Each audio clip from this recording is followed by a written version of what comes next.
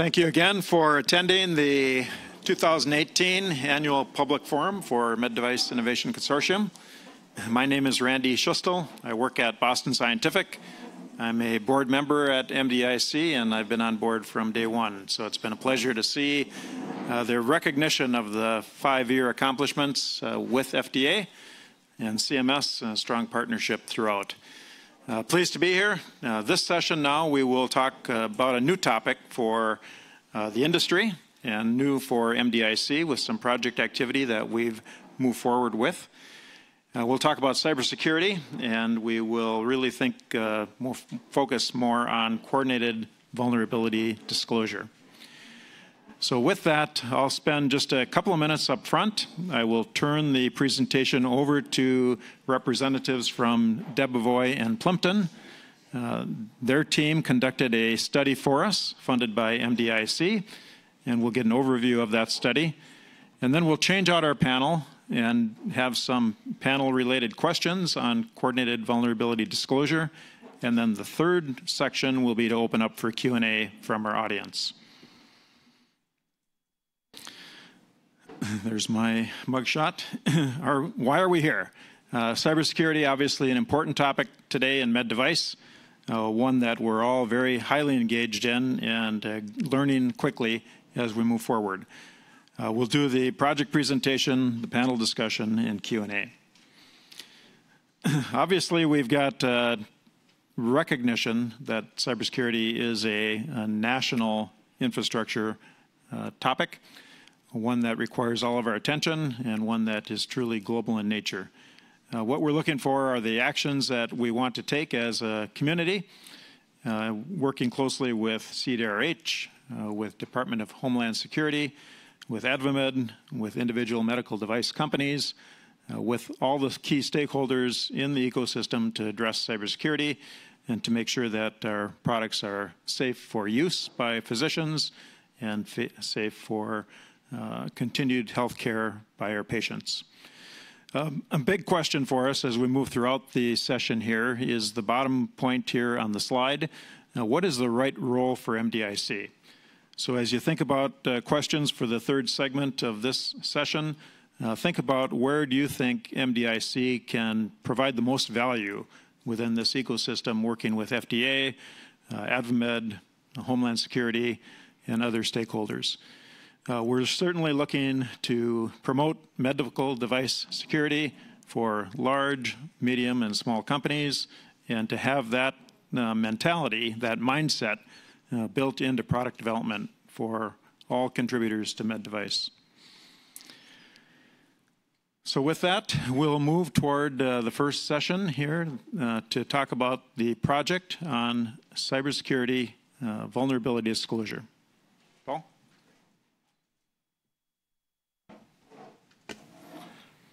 Great, thank you, Randy. It's really a pleasure to be here today on behalf of my law firm, Debevoise and Plimpton.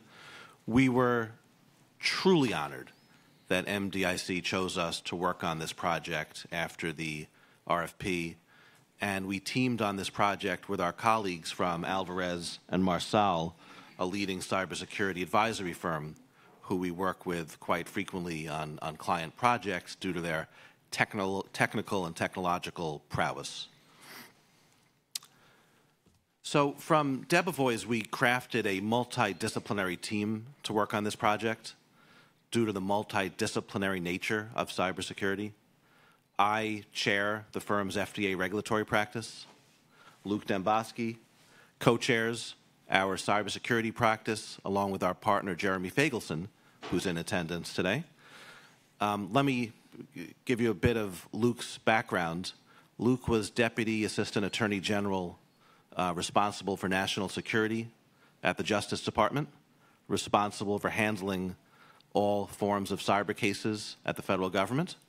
This included handling many of the major cyber cases in recent years, including Target, Sony, Anthem, as well as many others.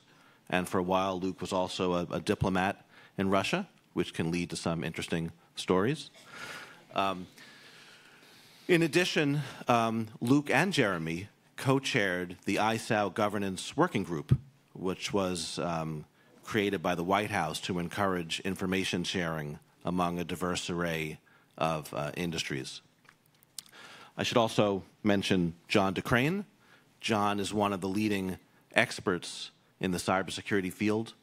He has technical and technological prowess that he brings to bear when assessing cybersecurity issues, identifying issues, and more importantly, discovering how to remediate them and hopefully fix the problem for our clients and many others. So let me tell you a little bit about the report. In order to prepare this report, we interviewed many medical device companies, security researchers, trade associations, as well as FDA. And everyone was very forthcoming. And in turn, we've produced a comprehensive report addressing coordinated vulnerability disclosure for the medical device industry and the use of portals for receiving information and subsequently assessing and handling vulnerability information and disclosing when necessary. The report will contain extensive best practices that we learned from the interviews we conducted. We also assess legal as well as non-legal issues that are implicated when it comes to receiving cybersecurity vulnerability information and implementing a coordinated vulnerability disclosure program. And in general, we hope it's a resource for the medical device industry and all stakeholders in the medical device ecosystem. We expect it to be released very soon, possibly as early as next week, if not shortly thereafter. Due to time constraints today, we can't go through it in a granular fashion, but we do plan on working with MDIC to put together a webinar where we can spend more time going through some of the granular details of the report, and we really look forward to that. So with that, let me turn it to John, who can provide some of the definitional background and set the stage for this discussion. I should just last mention what the goal was. I mean, the goal of this report is to advance the adoption of coordinated vulnerability disclosures by the medical device industry, but also to assess the impact on the entire ecosystem, not just the medical device manufacturers. So with that, John, let me turn it to you. Thank you, Paul.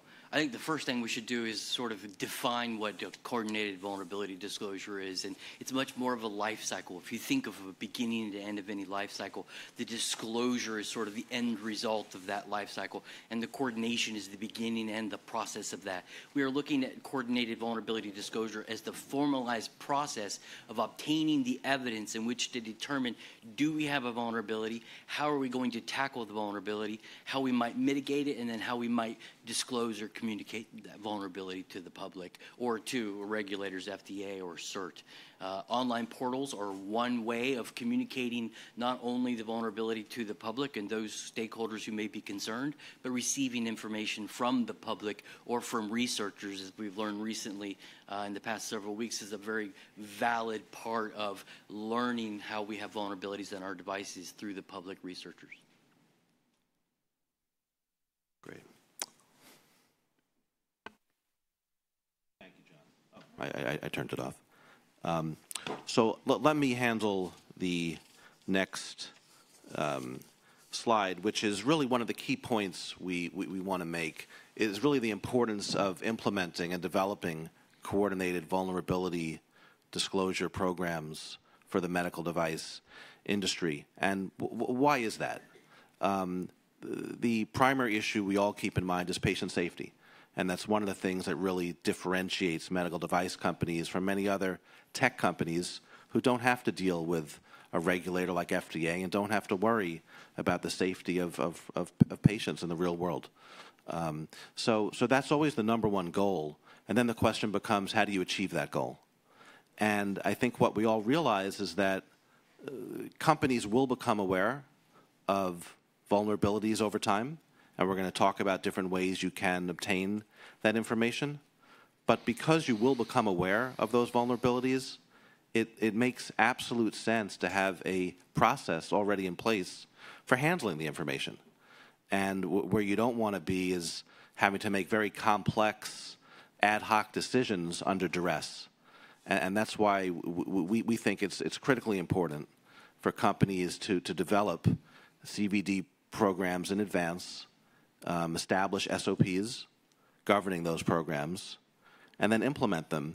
And one of the key reasons, among many others, is that you'll find that internally within a company, your internal stakeholders have a diverse array of opinions and views.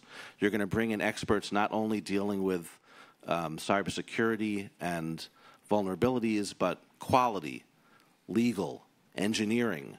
You could come up with 12 to 15 different internal stakeholders, and if you don't have a process in place in advance to address these issues, it can become a morass very quickly. So by having a policy, you improve internal communication. Critical point. In addition, what we're finding is that medical device customers, the healthcare entities, the hospitals, they're very often demanding that companies have procedures in place, and contractual issues arise. So that's another reason why it's really important to have these programs. And the last point we want to make on this slide is that as companies adopt CVD programs and as reporting publicly of vulnerabilities becomes more commonplace, there'll be less of any negative stigma or reaction to those reports. Hopefully at some point they'll become, there's obviously differences, but it'll come analogous to routine software updates. It'll just be something that are reported and they're not necessarily viewed negatively, and there's really little to no stigma associated with a vulnerability report. And I think that's the ultimate end game that we're all seeking. Luke? Thanks, Paul. I want to talk a little bit about the legal issues involved, because these can be paralyzing if you just sort of squint and look at them from a distance. So it really does take rolling up your sleeves a little bit on this. First, on the bad guy side, where I've spent most of my career pursuing hackers around the world for the Justice Department, the last couple of years helping companies defend against them. They've evolved and they're much more sophisticated and diverse, both in who they are and their goals. So we see, for example, a rise in destructive attacks, which ransomware I count as a destructive attack because of the effect on the victim. We see a rise in nation-state activity to steal personal data of U.S. citizens, to steal intellectual property and your hard work and innovation. What this has resulted in is a couple of things over the 14 years that I've been involved in this, really 16 years, is there's a lot more sophistication on the bad guy side. They really only need to be right once, where you need to be right pretty much every time, or you need to plan for a bad day very carefully, more likely. We've also seen regulators respond in a big way. Even 5 years ago, very few of them had done much in this space. They really didn't understand the issues like most of the population. They were all learning about it. Now they are highly motivated. You see, I think on our next slide, if we can go to the next one, you see a long list of just a few examples of some of the parties that play in the medical device space. You're very blessed, I will say, having met your FDA reps that work on these issues. You're blessed to have people that will listen to you and take seriously into account what you have to say and work with you in folks like Seth Carmody and Suzanne Schwartz. That is not always the case. I work across sectors, and it's not always that way. But enforcement actions are up. Legal liability risk is up significantly. A little flavor window into my world and my team's world is that the cases that used to be brought were relatively few. They tended to be thrown out on a motion to dismiss. They didn't make it into discovery because of lack of ability of the plaintiff to show harm. This is all changing. The trend line is the courts are allowing these cases to proceed. The plaintiff's bar is much more sophisticated. They know where to go and how to hit the soft spots in their way of crafting the case.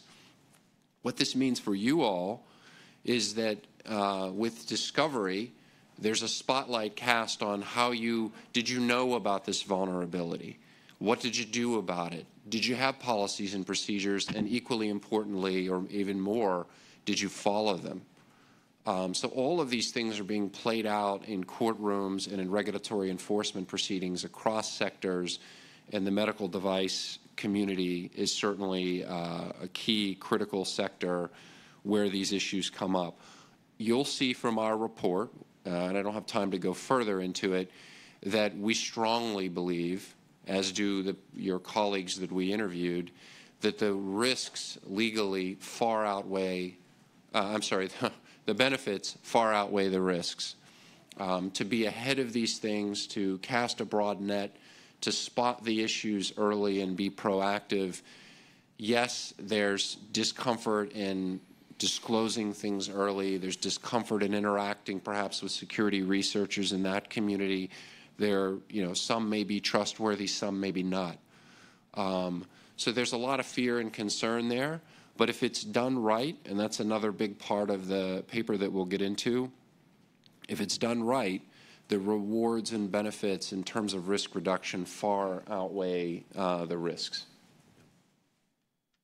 That's right. And when you think about the risk conceptually, as we point out, it's if you don't have adequate processes for receiving information, and therefore you don't become aware when you should have become aware, or if you become aware or didn't become aware and you don't do anything about it. So really the legal risk can arise in multiple contexts that you have to keep in mind.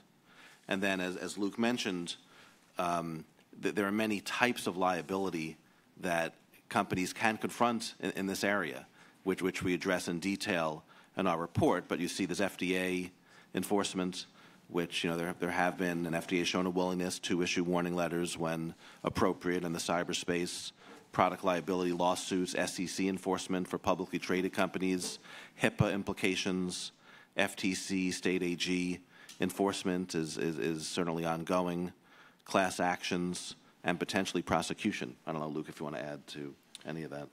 Yeah, prosecution is much less likely, criminal prosecution certainly, than the civil actions, both private civil party suits and enforcement actions of a civil nature.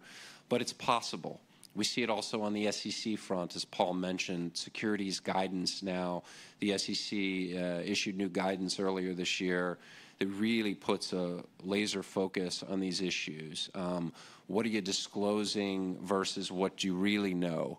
Do those things align? Are people trading based on material, non-public information? All of these issues are important for companies in the public sector in this space. Talking about portals. Luke, do you want to take the next? Yeah, we do think it's crucial. I'm mindful of our time. Please give us a wave, Randy. I want you to. 2 more minutes. 2 minutes. Okay. Well, I'm going to take about 30 seconds of that and then turn it over to John on the last point on how to structure a portal as one CVD option. It's crucial that you have high-level buy-in for this effort. Everything from the mindset that we're going to share and not be Lone Ranger defenders on these issues, something other sectors as well as the medical community have learned long ago, that no one company can stand up against all of the threats and software vulnerabilities and issues out there. It takes a team approach. But to have formalized procedures as required and expected by FDA, to have a healthy reporting channel to the C-suite on these issues. FDA and other regulators are expecting you to have that. It's cross-functional, these issues, as Paul said, so that communications, legal, IT, InfoSec need to be really seamless across these areas.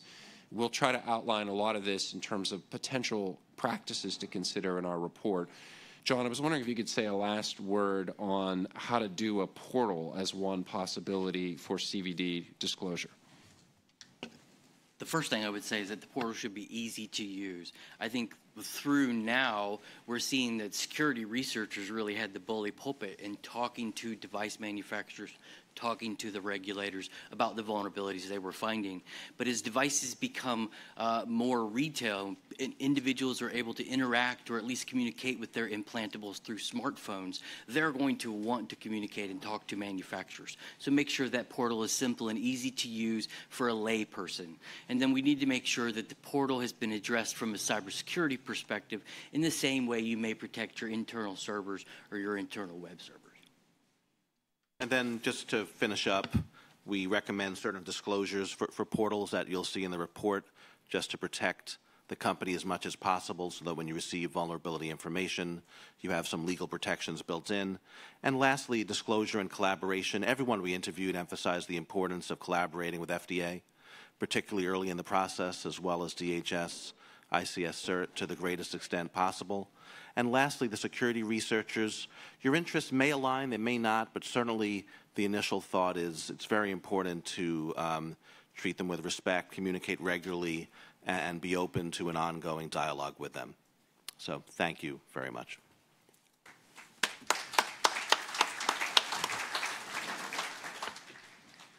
Very good. Thank you, Paul, Luke, and John. We're representatives from Debevoise and Plimpton, and Alferez and Marcel. Luke, if you would stay, and we'll bring our other panelists forward. We'll go into the next section here.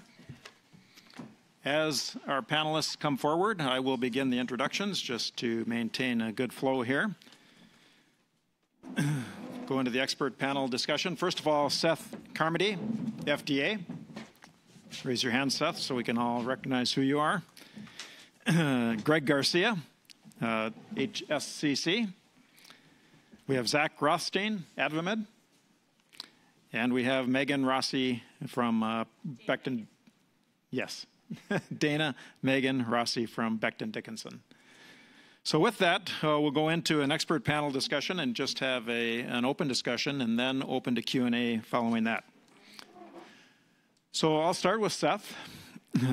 Seth, question for you. How does FDA view coordinated vulnerability disclosure, and how can the process be used both to communicate and reduce risk? Yeah, so just a few level-setting items here. I thought the information you guys provided was excellent. The report is very promising. Encourage everybody to take a look when it comes out. First and foremost, the products that medical device manufacturers are making are part of critical infrastructure. It's used to deliver health care, and it should be resilient under duress. And it will be under duress and is under duress. Adversaries exist. That is absolutely for sure, and they're not security researchers.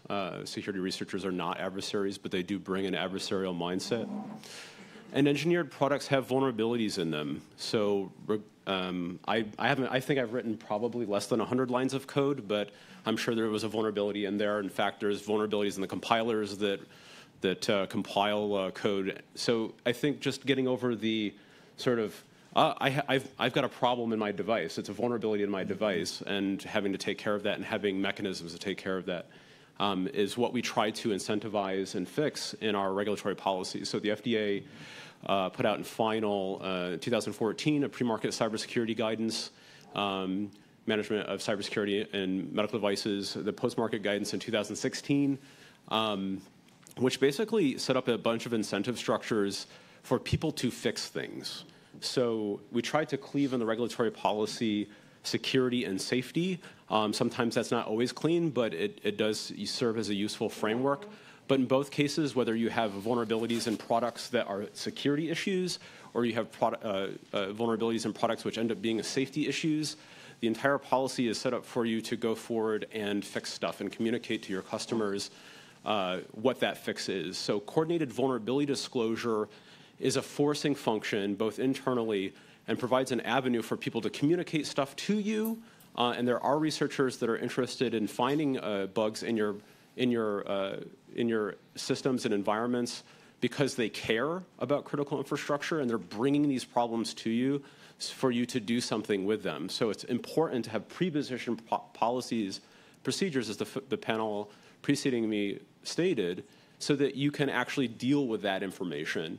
And by that, I mean go through your processes and integrate them with your existing processes or stand up new processes so that you can actually then communicate to your customers what you're going to do about it, whether it's a compensating control or maybe it's a software change, whatever it is, that you can do that and do that in a timely fashion.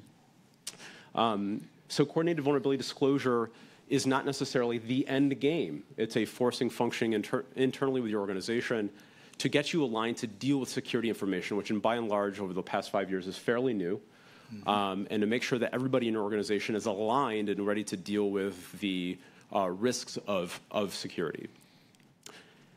We also know that it reduces friction externally with security researchers who have many and varied motivations, but in general, lack of communication, a lack of taking them seriously results in bad outcomes. So that's why these coordinated vulnerability disclosure policies are so important, because they do serve as a roadmap. They say what the expectations are from their company, and when you bring stuff to when they bring security information to your company. The reflexive action that has happened historically, and there's things called the disclosure wars. I wasn't a part of disclosure wars, but it sounds very interesting. Is that the reflexive action typically across all critical infrastructure, other commercial vendor space, was to slap lawsuits on the security researchers, which basically silenced them, and you didn't have free pen testing. You didn't have somebody helping you out to help fix your product. It was silenced under some legal instruments. So that's where we started. In terms of lawsuits, we're moving towards socialization through coordinated vulnerability disclosure policy, dealing with security issues, and FDA has set forward policies to try and incentivize dealing with the information and fixing it. Thank you, Seth. I think a key point there, medical devices are engineered products. There will be vulnerabilities. Zach, as a leader at AdvaMed, how do we best mature cybersecurity practices to meet the needs of small, medium, and large businesses? Sure. So first of all, we did not plan to have the 3 bald heads in a row. So if the glare is a little too strong for you, we can turn the lights down. It's a great question, because I think what we've seen at AdvaMed, we represent 300 plus companies as an association, the majority of which are small companies.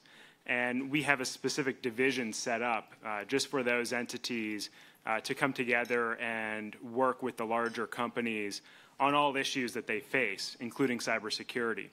And so we have talked to them at length about setting up training and other types of resources for them to leverage not only the expertise of the larger companies, but all the benefits of their AdvaMed membership to enhance their cybersecurity activities. So I think if you look at the report that was discussed in the first portion of this panel, that will serve as a really instrumental tool in helping these small companies not only establish the mechanics of a coordinated vulnerability disclosure portal, but I think internally gaining the buy-in from the C-suite, because that's where I've seen a lot of the issues on the small company side. So having a report that details not only the mechanics, but also the legal implications and some of the regulatory ones, I think really is important. So just a kind of final thought here. We talk at AdvaMed a lot about cybersecurity being a shared responsibility. I think what you're seeing here today as well is that from an industry perspective, we are all working together in sharing our efforts in making cybersecurity an important topic and addressing it together. That's why I think having MDIC put together a project like this is really critical. Very good. Thank you, Zach. Dana, we'll turn to you next. From a product security and policy perspective at BD, what are your priorities? And maybe you can touch on the software bill of material and how that plays in.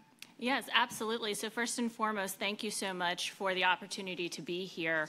One of our priorities at Becton Dickinson in our product security program is transparency and making sure that in everything that we do, whether it is making our product security framework, how we go through the entire life cycle, is transparent to the public, to our customers, that we are sharing this information with everybody. Because at the end of the day, whether we're talking about vulnerability disclosure or software bill of materials or any number of tactics, at the end of the day, it's all about transparency and making it actionable, making it useful. How do I reach out to my customer and let them know what it is that they may need to fix? Because ultimately, if I'm not letting them know, then they can't fix it, and we're all on the same side. So one of the biggest priorities is absolute transparency and making sure that we're putting out there our policy and procedure. We're putting out our framework. We're letting everybody know all the steps that we take so that we can all work together and build solutions together. Mm-hmm. Excellent. Greg, from a health sector coordinating council perspective, can you give us an overview of the mission and priorities of your group, and what can we learn from other industries? Great. Thank you, and I'm really glad to be here as well. And congratulations to MDIC and Pamela Goldberg for your 5th anniversary. This is a great turnout, and the new branding messaging is very compelling. I think in any organization, if you don't have a good message, if you don't have a good image, a nice hairstyle, if you will, people aren't going to listen. Well, scratch the hairstyle part, but. Anyway, the Healthcare Sector Coordinating Council, a brief overview. The healthcare industry is one of 16 critical industry sectors designated under executive order dating back to 1998, and it's been updated a couple of times since then, most recently in 2013. And the executive order recognizes that it identifies these 16 critical sectors like healthcare, financial services, telecommunications, electricity, water, transportation, et cetera, and that all of these critical sectors are facing day-to-day threats and vulnerabilities to the delivery of products, assets, services to the general public, and that it's up to the private sector, which owns and operates this critical infrastructure, to identify those threats and vulnerabilities and determine ways that we can mitigate them across the sector and between sectors. And the healthcare sector is, again, just one of those 16. We are a sector of multiple subsectors, whether it's medical devices, health IT, hospital systems, pharmaceuticals, plans and payers. And a sector coordinating council, in its responsibility for mitigating threats and vulnerabilities, needs to work across those subsectors because it's an interdependent, interconnected ecosystem, and we need to be working with the government in order to do that. And our primary government partner is, of course, the Department of Health and Human Services and the FDA, and we need to be working in a collaborative public-private partnership, not a regulatory model, not a competitive model, but a public-private partnership that recognizes this shared responsibility that we've all been talking about. And so therefore we have sort of a quasi-official relationship with the government, but we also have a very clear public responsibility because the public depends upon and demands our attention to these issues that can affect the nation's economic security, homeland security, public health and safety. And that's why we are all here right now. So getting specific to the issue that we're talking about, we have the Healthcare Sector Coordinating Council has a cybersecurity working group. I'm the executive director of that. There are now almost 200 member organizations from across those healthcare subsectors that I discussed, about 375 private sector representatives. And we're broken out into 13 major task groups that are very task and outcome-oriented, specific deliverables. Get the job done, fold up your tent, and move on to the next challenge. 2 of those are nearing completion. AdvaMed and BD are leaders of one of these task groups, which is the Medical Device Security Joint Security Plan. And they're looking at a guidance document that sets forth certain commitments that the medical device community will hold itself accountable for to the public and to HDOs. In terms of designing security into their medical devices, designing, development, production, distribution, patching, including vulnerability disclosure, supported lifetimes issues. And concurrently, there is a group that is working on the top 10 hospital cybersecurity best practices, which is what are their responsibilities as HTOs. In the gamut of managing network security within a hospital system, but also medical devices, third-party risk management. And so these 2 groups are sort of sequentially going to be rolling out their efforts, and they will be cross-referencing each other because when the medical device community says, and hospital systems need to be aware of how we are managing our product lifecycle security, then the hospital systems can be looking at the medical device security plan that AdvaMed, BD, and the others are generating. And likewise, the medical device security plan can be looking at hospital best practices what are the hospitals going to be expecting from us with, with vulnerability disclosure requirements, with software bill of materials, with that whole list of questions about how a medical device company is managing its own internal security processes and production processes, so that they actually have a mutual understanding. So that's what a sector coordinating council is intended to do, which is to try to address those cross-cutting issues where threats and vulnerabilities are affecting us equally, perhaps in different ways, but there is equal impact that requires a joint solution, that requires a shared solution. If you got a shared challenge, you got to have a shared responsibility, and it isn't a matter of circular finger pointing. This is an interdependent ecosystem. So any of the sector coordinating councils across the spectrum recognize that they have differences of opinion within subsectors. And that they need, the sector council is the big table, if you will, the major stakeholders and their representative trade associations to try to work out where we can find those common points of agreement so that we can actually move forward and improve the security and resiliency of our sector and of our nation. Well said. Thank you. Luke, quick question, and then we'll open up to the audience here for other questions. Are cybersecurity threats to medical devices increasing or otherwise changing?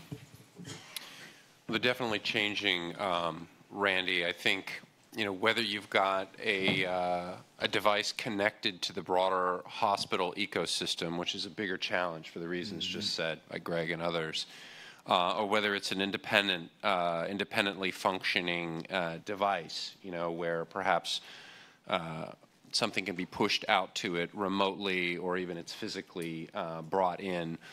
The risks are complex. We see, as I said earlier, a broader array of threat actors after this information. We see a huge push to get patient data. We used to see years ago when I started prosecuting these cases, people just try to take information like your credit card that they could immediately monetize. Now we see a much more mature criminal and possibly nation-state effort to gain information about people's private lives, including medical information and stuff that's not necessarily immediately monetizable. Yes, you could sell it, but there's some longer-term goal. So it's a stepping stone to a bigger scheme or bigger effort. So I think the threats are changing and more complex. We need to have greater situational awareness. It needs to be an integrated, sector-wide, and with the government's support approach, as my colleagues on the panel have said. Very good. Well, we have a clear panel of experts from industry, government, trade association, legal. We'll open up to the audience for a question or two before we break for lunch.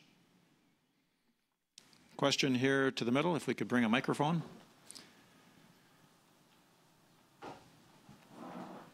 I'm Victor Gura. I'm a physician inventor with a checkered past in terms of vulnerability of my inventions. I think we are full of holes like Swiss cheese. It starts when I do research in academic institutions where what we're generating, which is or might be generated, is available to other perhaps ill-desiring entities around the globe. Just available. It starts with the lack of education. I think that a young student that goes into bioengineering should be taught about cybersecurity and what it means. I think you start college, and that may be a state college or it may be Harvard and MIT. There are no classes to teach about what cybersecurity means and what is important. As a physician doing inventions, I found myself all of a sudden with my computer being penetrated by some foreign entities that had a very big interest in hijacking my technology. It didn't work, but it happened. And that's when I learned the hard way that we're not there. We have no education of the medical community, of the bioengineering community, about what the unmet needs are for cybersecurity. There's no legislation to push that. And that makes the country vulnerable in the interests of those that are busy creating new intellectual property as well.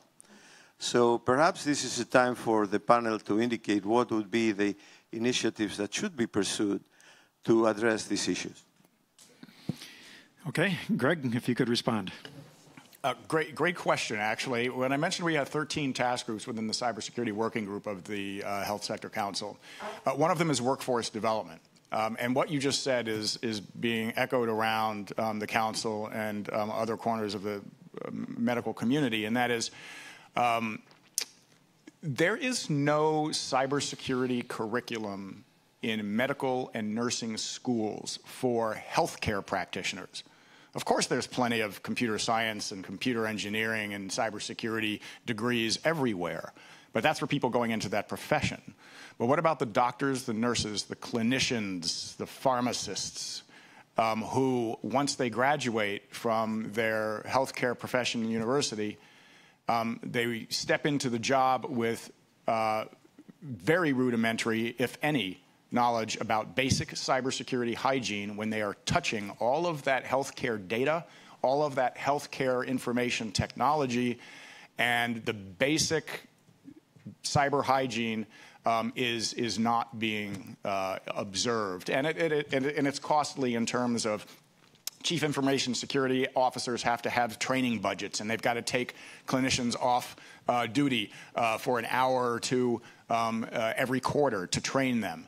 And that's downtime, and that's cyber attack time. And so what we're going to be doing as part of the workforce task group is to start socializing this idea. Can we develop some pilot projects into the medical school community that would pilot basic cyber training for medical students and nursing students so that they come onto the job already prepared? And we're just in the opening stages of that, but I've been hearing from a lot of young doctors fresh out of medical school said, no such thing. I never had any training like that, and it would have been useful. Zach, further comments? Yeah, if I could just add, so part of the question and part of Greg's response was more, I think, from the broader IT enterprise level.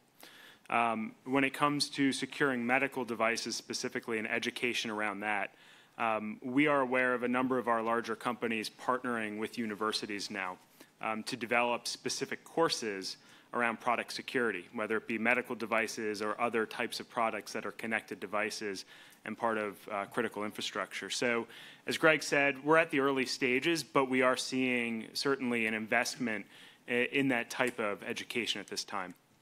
Yeah, also, just quickly, I'd like to add, just from a medical device manufacturer's perspective, product security is so new that even when you say I'm a product security professional, a lot of times you have to explain what that means.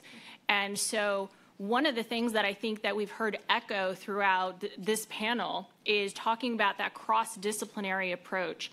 One of the things that I like to make sure that I speak about, whether it's within my company or within larger groups of like-minded folks like ourselves, this is a team sport, and I am not just product security. I am a liaison within the product security team.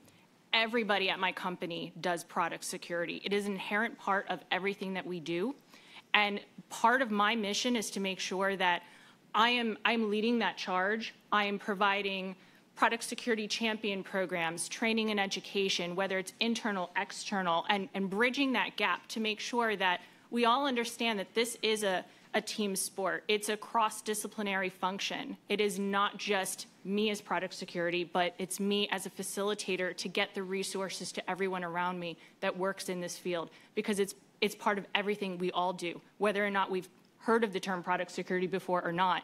It's just the current state of business now. One last comment. So a lot of great points in that. I think there's a lot to unpack there, but I'll start with what we're trying to get done at the FDA, Center for Devices, and get medical device manufacturers to do, and it all starts with design. Doctors are an integral part of the relay race, and certainly there's a lot of education that has to help happen there, but doctors also need to be doctors and focus on that. They don't need to be security experts. So I think the easier that we can make everybody's jobs by starting with design, secure by design, and then maintaining for security, we'll be in a better place. So I think Dr. Gottlieb pointed to a revision to the pre-market guidance that we're currently working on. Is going through the review process. We've also socialized that with a number of groups to try to catalyze and accelerate that secure by design mentality. Well, that was a really big question, and that will be the only question before we break for lunch. But Luke and Dana, Seth, and Zach, and Greg, that's a tremendous panel of experts. Hopefully you'll stay through lunch and we can continue the discussion. Thank you very much.